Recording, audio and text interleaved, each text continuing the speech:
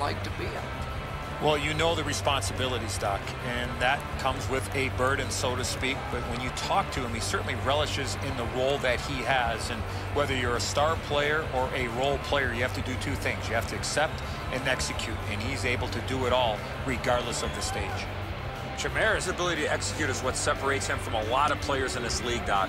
People know when he's on the ice. If they are in this building or watching at home, you got to keep your eyes on him all the time because he has the ability to do something that a lot of players in this league can't. Let's look at the starting netminders. This will be his first start of the season.